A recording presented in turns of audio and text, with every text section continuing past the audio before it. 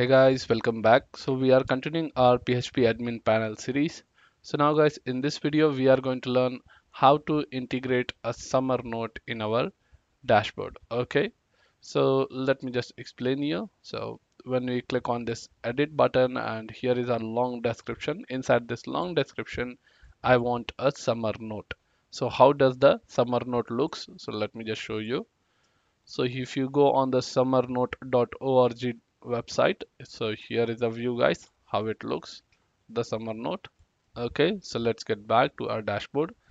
And I have already written a post guys. So the link is given in the description. And now how to integrate Summernote in Bootstrap 5 in PHP or HTML. So let's get started. So first you have to see that Summernote CSS link and Summernote JS CDN link. Okay, so let us copy the CSS link. Let's copy and get back to your editor. So let me close everything and move inside your admin. Go to includes inside the header.php. You have to paste it. Okay, so let's move below, paste before your head tag close. Okay, and now let's get back, copy the CDN link of JavaScript file. Now get back, go to the footer.php and anywhere just paste that. As simple guys. And now you need to write the code. So here is a simple code to use it. Let's copy this and paste it. That's it. And this is your Summernote. So instead of your Summernote, I am going to tell my Summernote. And instead of ID, let's mention as class.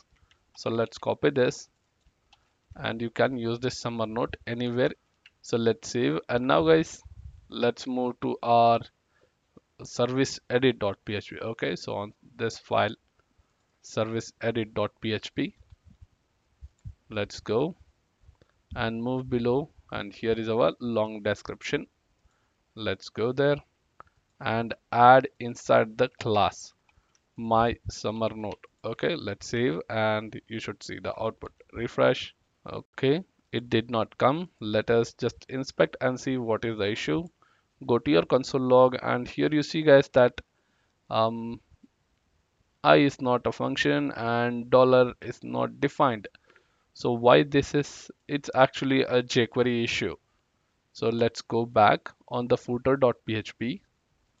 So here we are using a document and many other things, right? So we need to link the jQuery CDN link.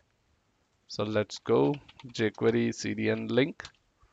So let's just click on this W3 schools and you can copy the jQuery CDN link here. Okay, so let's copy this and close back and paste here. Okay, at this first only we'll paste it and now you can get back. Let's refresh here. Perfect, so there is no error. Now you can see that Summernote has come. So these are the simple warnings guys. We can clear it out later in further videos. Now let me close. Awesome, so our Summernote is linked guys, and let me increase the height of this. So you just need to add a curly brace inside the Summernote function, height height colon 250. Let's save and now refresh.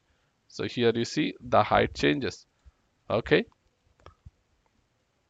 done. So now guys, I just want to add here how to repair Apple devices. Okay, and let's make this in a heading 3. Okay, so it looks more cool. So now let me copy and paste to fill the contents here. As simple. Now guys, let us save this data, update. Okay, so data is updated and now you should see the output. So this is the Apple device service. Let's go back and move to service, Apple device service.